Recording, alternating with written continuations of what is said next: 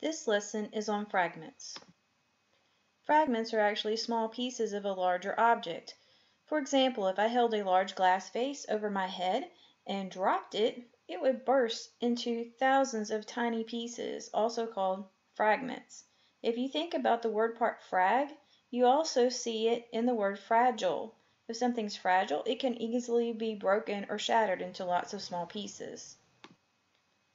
So when your teacher tells you you have fragments in your writing and you need to fix them, what she's telling you is that you just have pieces of sentences, and to fix them, they need to be made whole, and you have to add the missing information.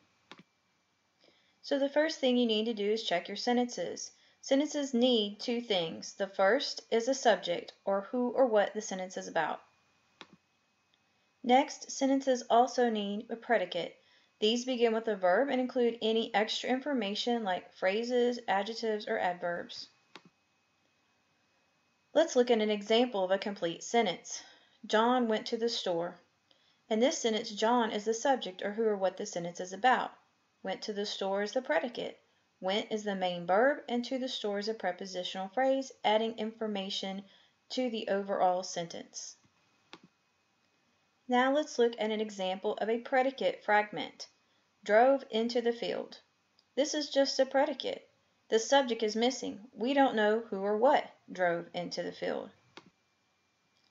This next example is a subject fragment. Shelley, who is in my first period class. While this tells us more information about Shelley, it doesn't tell us what she did or any other information about her. It's simply adding an explanation of which Shelley is being talked about.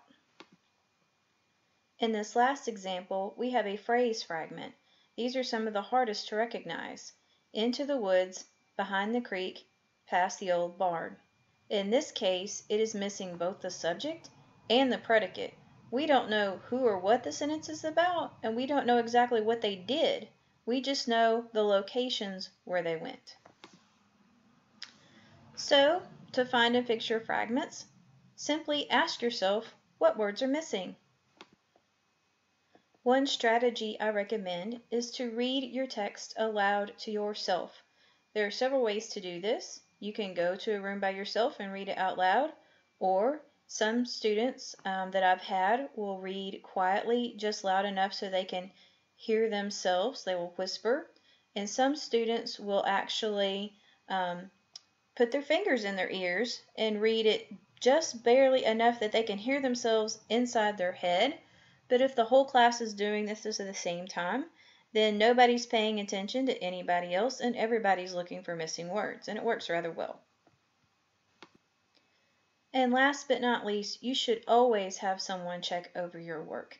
A good strategy for finding fragments is to have a partner read out loud to you. When you hear your text out loud, you and your partner will recognize when you are missing words and easily be able to correct it. And of course, the question that I usually get from students at this point is, do I really have to read it out loud? I don't want to read my stuff out loud. I don't want my partner to read my work out loud. And the answer to that is yes. If you read something in your mind, your eyes skim over the text so fast that your brain actually finds and fixes mistakes and you don't recognize them. But when you actually read out loud or someone reads out loud to you, it slows the processes of your brain down, and you have to say and hear the words, and you recognize those mistakes. Thanks for listening.